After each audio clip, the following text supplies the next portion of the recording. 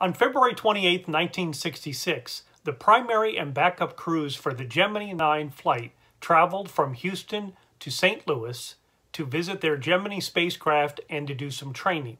In one T-38 were the crew members of the primary crew, Charles Bassett and Elliott C.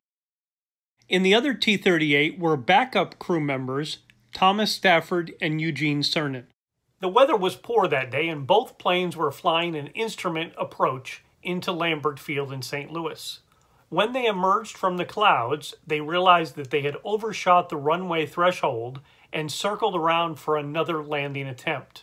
While the plane carrying astronauts Stafford and Cernan landed successfully, the plane carrying Elliott C. and Charles Bassett crashed into the very roof of the building that contained their Gemini spacecraft, and they both died in the accident.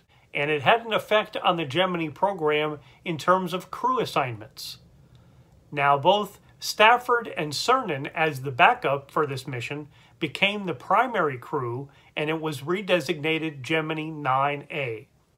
Astronauts Jim Lovell and Buzz Aldrin had been assigned as the backup to Gemini 10, but they were moved up to the backup of Gemini 9. Therefore, due to normal crew rotations of 3 missions generally, they became the primary crew for Gemini 12.